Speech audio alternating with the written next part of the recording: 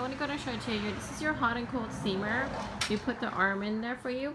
And whenever you want to use the cold, it does have two separate departments. This is for the cool and this is for the hot. The cool water gets here, and you want to make sure you had filled up at least above the first line up to the second line right here. And whenever you want the cool to start working, you're not gonna have any of them on, just this alone itself. You turn it on all the way and it gives out that cold steam. Gives that cool steam to you. It's really nice. And then as far as the ozone light turning on, so I'm gonna turn this off. Obviously you want to also, for the hot side, you put in water in here, and whenever you do, in the beaker on the bottom of it, it will fill up. And I just want to go ahead and show it to you.